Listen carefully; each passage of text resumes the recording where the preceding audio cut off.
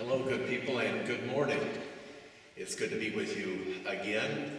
This is the last day of this week. This is Friday, and I'm once again bringing you some devotions. But again, I encourage each of you to stay strong in your faith, stay strong in your prayers and your reading of the scriptures, stay strong in your devotional life, and again, stay strong in checking on each other. This morning, I want to read to you from Jeremiah chapter 48, verse 8, where it says simply, "The destroyer will come against every town, and not a town will escape. The valley will be ruined, and the plateau destroyed, because the Lord has spoken." Most of the time, at least hopefully, we all are people that are not only followers of Christ, but we are people who build each other up. A builder builds and a wrecker wrecks. It doesn't take near as long to wreck something as it does to build something up. That is equally true of both buildings and people's characters. A wrecker is someone that demolishes things. Demolish just simply means to tear down. It takes a lot more skill to edify and build someone up than it does to tear someone down. Words can be weapons of mass destruction, and I think all of you know that. A wrecker can destroy entire cities and farmlands in a very short time. Many good people's reputations and relationships have been demolished by the weapon-filled words of a wrecker. Good people always be positive, always build each other up. Christians especially should always be known for building other people up, and repent if we have acquired the habit of being a wrecker. I also want to read to you this morning from Timothy, 1 Timothy, the first chapter. And this is Paul talking. Paul is talking here about God's amazing grace. And Paul knows that he is only saved by God coming into his life through Jesus Christ. Reading chapter 1 of 1 Timothy, verse 12. "I thank Christ Jesus our Lord, who has given me strength, that he considered me faithful, appointing me to his service.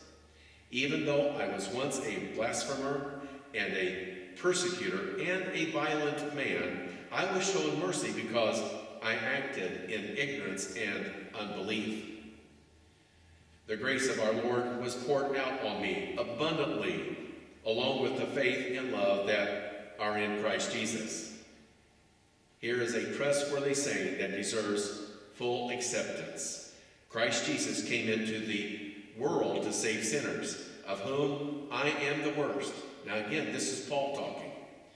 "But for that very reason, I was shown mercy, so that in me, the worst of sinners, Christ Jesus might display his unlimited patience as an example for those who would believe on him and receive eternal life.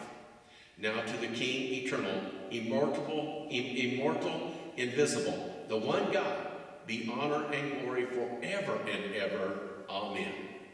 What a wonderful proclamation by Paul. What an awesome story Paul's life was. He who was a destroyer.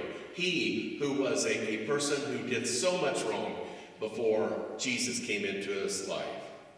If you'll remember, it had to be a traumatic crossover because Paul wasn't getting it.